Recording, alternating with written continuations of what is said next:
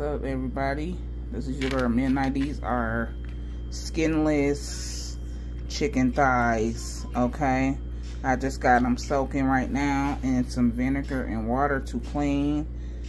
This kind of stuff like this, you pull this off, you know. So when we do our final rinse, I will take a lot of that off. You see that's like fat, like under the skin kind of fat. You want to take that off of your chicken, but it's boneless, so this is nothing but meat.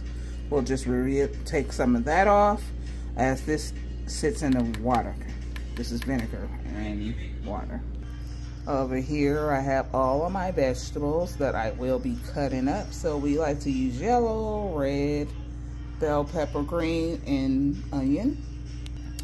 This is going to be smothered chicken, so you want to use this chicken base bouillon.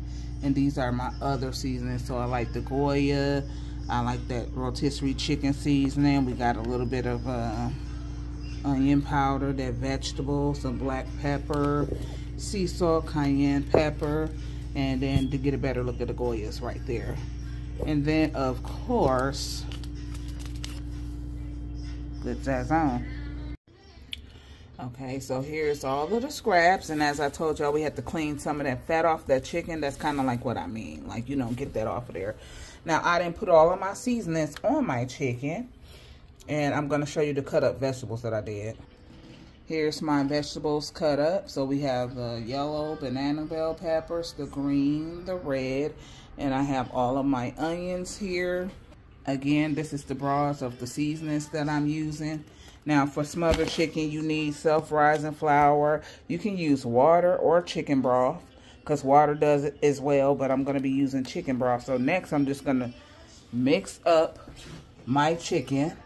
Then we're going to start to add flour and broth and kind of mix before we put these veggies in. And I'll show you the next step after that.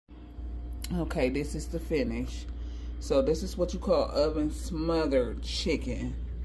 You see how that gravy and the stuff look like that right now? That's flour, and that is also chicken broth, but you can also use this with water, doing water and flour alone.